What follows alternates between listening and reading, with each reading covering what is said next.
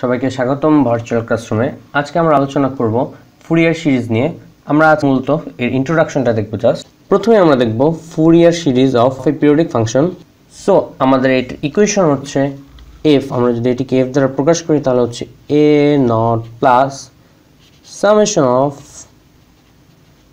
n 1 to infinity n into cos n pi x divided by L plus bn sin n pi x by L। এটা হচ্ছে আমাদের equation, main প্রধান equation. এখানে Euler's ফর্মুলাটা হচ্ছে এ not, অর্থাৎ Euler's formula বলতে বোঝাচ্ছে যে এ নট এ এন এবং বি এন এর যে সমীকরণ বা ফর্মুলা সেগুলোকে আমরা বলছি অয়েলার্স ফর্মুলা।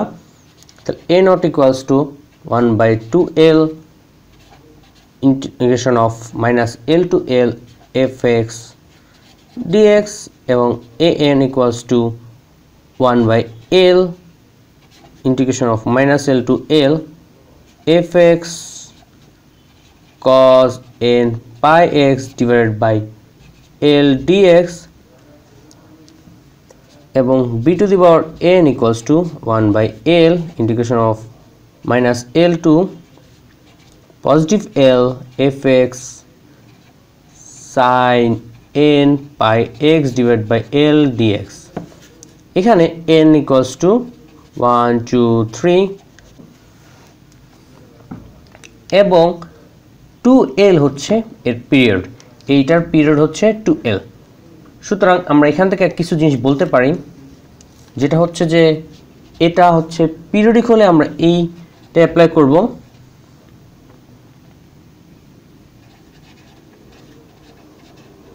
পিরিয়ডিক হলে আমরা এই সূত্রটি অ্যাপ্লাই করব।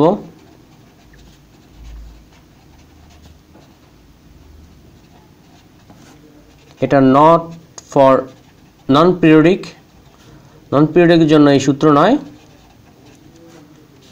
আরেকটি জিনিস হচ্ছে যে যদি গ্রাফ দেওয়া থাকে তাহলে গ্রাফ থেকে এফএক্স এর ভ্যালু বসাতে হবে। এটা অবশ্য গ্রাফ দেওয়ার সাপেক্ষে।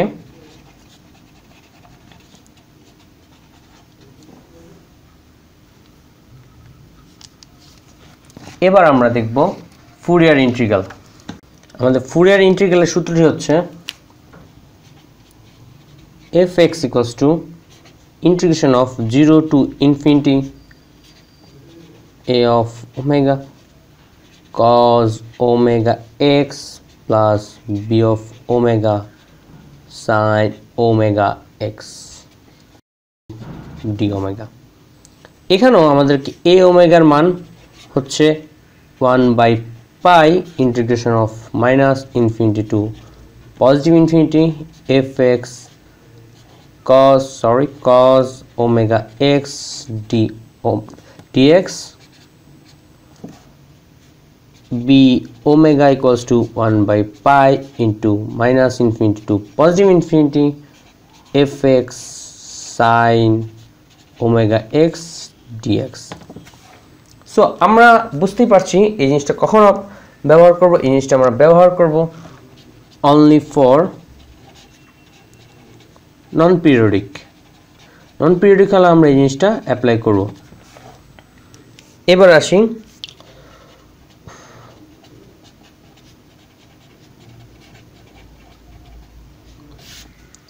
আসি Fourier transform.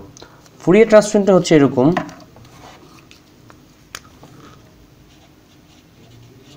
fx equals to 1/pi integration of 0 to infinity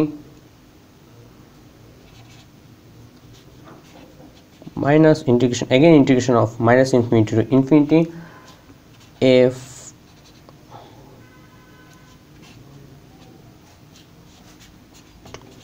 cos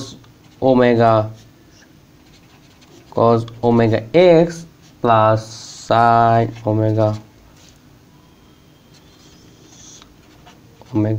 x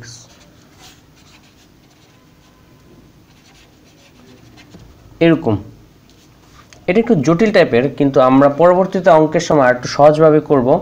তবে এই জিনিসটা আমরা কখন অ্যাপ্লাই করব, এই জিনিসটা অ্যাপ্লাই করার জন্য আমাদের নন পিরিয়ডিক বা পিরিয়ডিক এটা জানা লাগে না, যে পিরিয়ডিক কিনা কিংবা নন পিরিয়ডিক জানা লাগে না, আমরা এটা যে কোনো কিছুর ক্ষেত্রে অ্যাপ্লাই করতে পারি। সো এটিকে আমরা আরেকটু সিম্পলিফাই করে লিখতে পারি, integration of 0 to infinity into again integration of minus infinity to plus infinity f of cos omega minus x dx। আমরা এটাকে সিম্পলিফাই করে এরকম ভাবে লিখতে পারি। সো এটা হচ্ছে মোটামুটি ফুরিয়ার সম্পর্কে ধারণা। আমরা সামনে আরো ম্যাথ করব, তখন আমরা আরো একটু ডিটেইলস জানবো এবং কিভাবে ম্যাথে সলভ করতে হয় তা জানবো। ধন্যবাদ।